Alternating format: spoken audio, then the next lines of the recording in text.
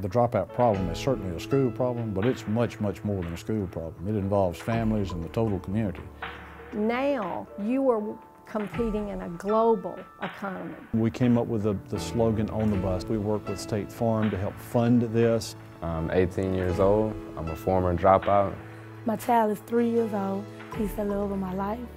When I dropped out of school, I didn't have any hope for anything. I just didn't feel like I was a part of anything. I didn't feel like I mattered.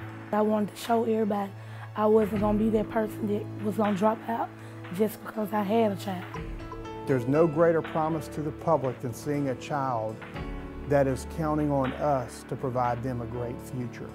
The charge that we've been given and that we've given to community is to ensure that everybody is a part of this campaign, that everybody is staying on the bus. My job is not only to give them hope, but to find a way to get them there. You got community leaders to stay involved, you got the family, the parents. Everybody should get involved and want to be a part of it. I participated in the first dropout prevention campaign. It was a Get on the Bus campaign. All the kids marched down the streets with their graduation year, and we had a lot of community leaders involved as well. With Gear Up, we're giving them that help for that future that they can have, that they may not have believed they could have until we've come in there and shown them what's out there for them. Man to Man is a workshop for the kids. We just talked about a lot of things. The importance of school, importance of going to school and staying in school and getting on the bus and staying on the bus. I'll never forget the first time I walked in the doors again.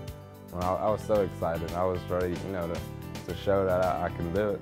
My experience at the center is great because it's a good opportunity for me to stay in school and be something in life.